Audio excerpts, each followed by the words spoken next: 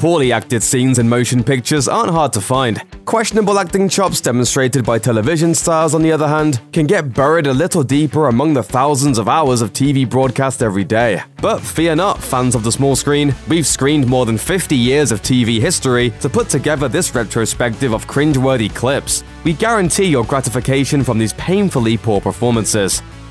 A frightful fight.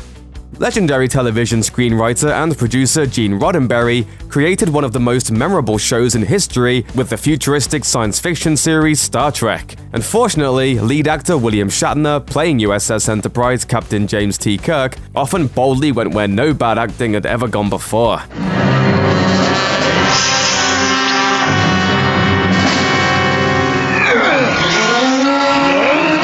Shatner may be a sci-fi icon, but he's set acting back eons with this painful-to-watch fight sequence.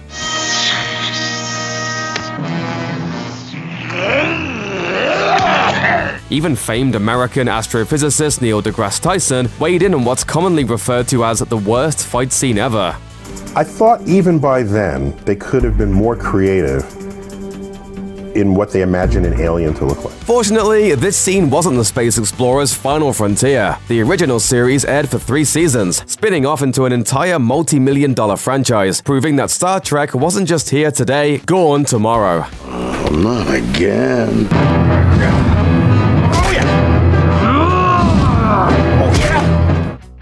The nose knows bad acting. Sticking with fight scenes that leave you feeling queasy, martial arts maverick Chuck Norris was known for dialing up some stomach-curdling doozies on his 90s CBS show Walker, Texas Ranger. None were more unappetizing than this front porch frenzy. But you're going to jail. No way! No more jail, never! A show known for its awful brawls, all of those bouts surely bow down to this disaster. Chuck Norris jokes aside, horrendous dialogue and tone-deaf acting often turned his 8-season-long primetime drama into pure comedy gold. The bad guys in this fight scene will testify to it. Let me see. You broke my nose! I'll fix it.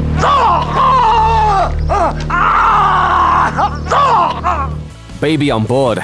Talking about painful, there's no other way to describe the tragically lifeless first foray into acting by Bristol Palin, daughter of former Alaska Governor Sarah Palin. If you look closely, you might even see her cue cards. I couldn't find the school. I came by yesterday morning at 9 to go with you. Oh, I was out by 7. I left you a note on the door last night, but I see it's still there. 2 years after our own teen pregnancy saga was revealed, Bristol got the acting bug. She appeared in an episode of ABC Family series A Secret Life of the American Teenager. It's for teen moms. So I didn't get here on my own? Of course you did. You're the world's greatest French horn player, and I'm Yo-Yo Ma. Palin's awkward cameo apparently was a one-time acting gig, as she told E! Online, "I'm not an actress. I'll leave that up to the experts, but I had a great time here. I don't think I'll be doing any more acting in the future." Yeah, good idea. Good night, sweet kitty. In the next scene, it's not even humans doing the dirty work. This time, ferocious felines took their faulty starring turn on an episode of NBC's short-lived 1983 series Manimal.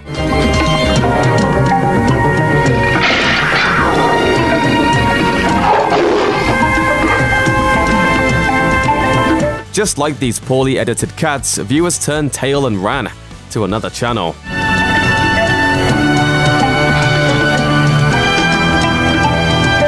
Television audiences didn't bite, and Manimal was one of the most infamous TV flops of the decade. Powerless punch. Bad acting, racially insensitive plotlines, and largely uninspired fight sequences gave critics enough ammo to give Iron Fist's first season a resounding thumbs down. Game of Thrones veteran Finn Jones played Iron Fist's lead, the conflicted martial arts expert Danny Rand. Go slow at the beginning.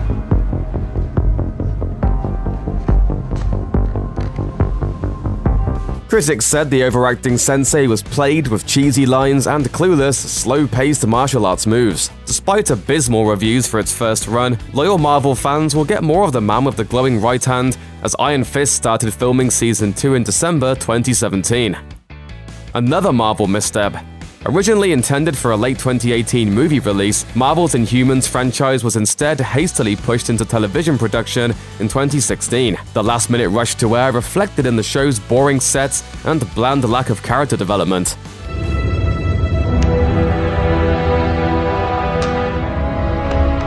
Really? You didn't want to be king, you just had to be king. It's clear here acting throughout the series suffered too, especially courtesy of lead character Black Bolt. Since Bolt is mute and only communicates with abbreviated sign language, head nods, and eye rolls, dialogue in the show is played with uncomfortably long silent pauses. The Daily Beast summed up Inhumans succinctly, writing, "This is, simply put, the worst thing to debut on TV this fall, and the worst disaster that Mary Marvel has managed to cook up. We can think of worse Marvel things, but close enough." She's so excited.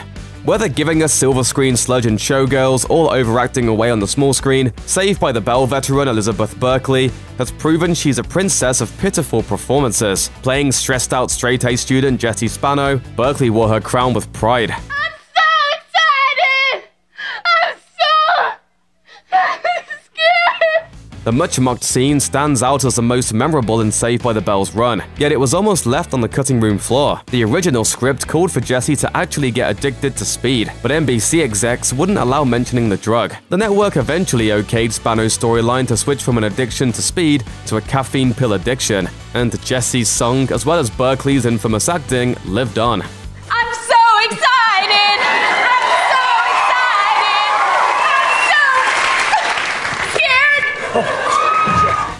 Stick to the dancing.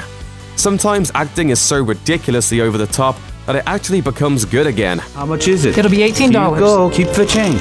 Hi, doggy. We present the case of Alfonso Ribeiro. If you tap danced on Broadway as a child and then moonwalked alongside the legendary Michael Jackson in a famous Pepsi commercial, it's safe to say you can hold your own as an accomplished dancer. But when Ribeiro made his transition into television acting, some critics said he had two left feet. Carlton, man, listen, my date with Lisa didn't quite turn out the way I planned.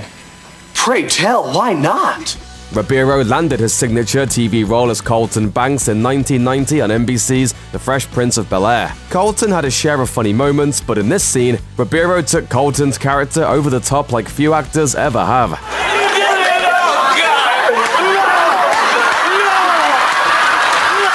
Luckily for television viewers, Ribeiro returned to his dancing roots and his hilarious Carlton moves, winning the 19th season of Dancing with the Stars. But really, it doesn't get better than this.